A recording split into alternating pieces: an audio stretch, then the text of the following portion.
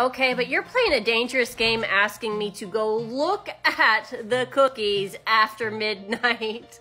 Who am I kidding? My kids are still awake. There's always time for dessert, even if it's after midnight. Let's go check it out. Let's zoom in and get a nice close look.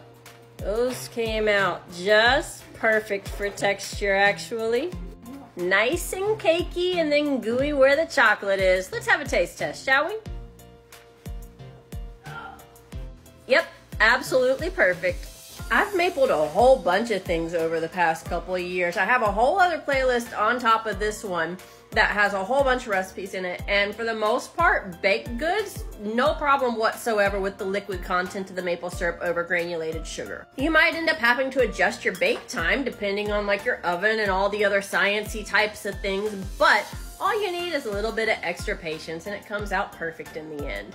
And for those asking about whether or not it has a maple flavor to it, no, very honestly, those taste just like chocolate chip cookies with dark chocolate to me. So if you're worried about texture or you're worried about flavor, I say you're good to go. Give it a try.